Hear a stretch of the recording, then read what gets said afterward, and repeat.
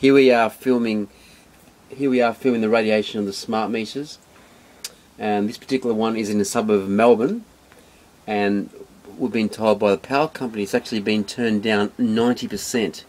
Yes, you heard right, 90%.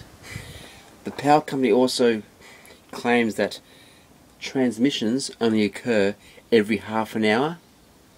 However, that's a complete lie, as you'll see. See these transmissions now? There are bursts or spikes every few seconds, if not every few minutes.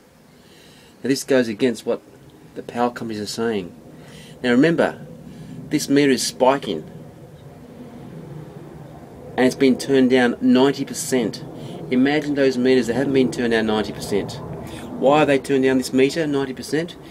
It's because there are concerns for the health of the residents in this street. So we'll just wait a bit longer and you'll see some more spikes pretty soon, no doubt.